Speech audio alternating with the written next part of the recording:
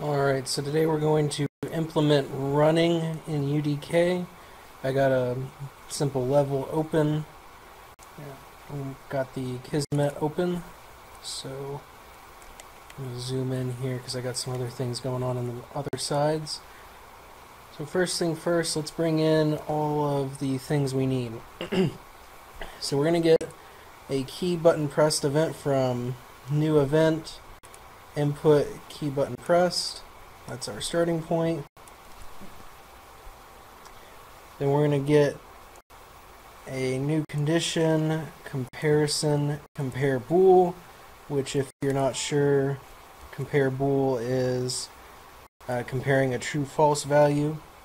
Then we're going to get two set bools, which is in new action, set variable, boolean. We're just going to copy and paste that one. And then we're going to get two console commands, which are new action, miscellaneous, console command. And again, we're just going to copy and paste it.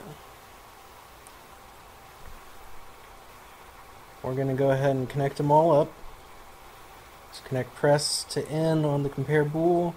True goes to the bottom path.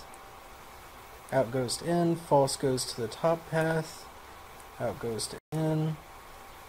Then we need to get a couple of booleans, which is a new variable boolean. Copy and paste that guy.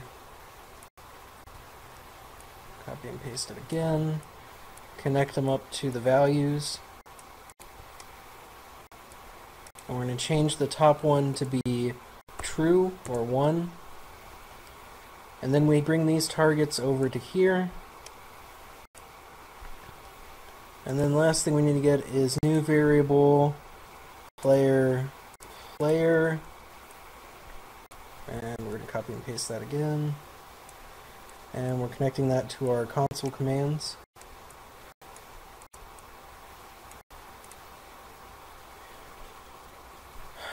And let's change some settings. So in the key button pressed, we're going to input names. We're going to click the green plus and add in a capital Z.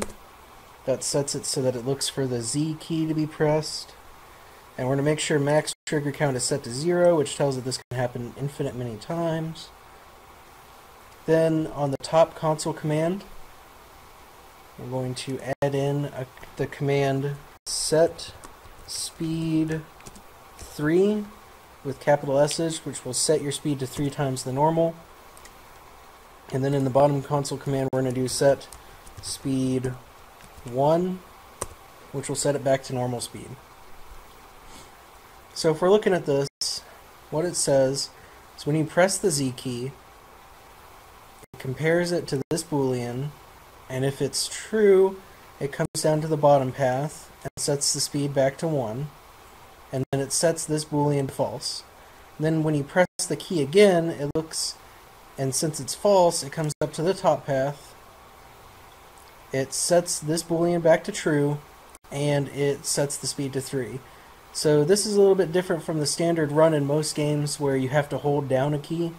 This means when you press the Z key, you'll start running. When you press it again, you'll stop running. So let's take a look at that in practice.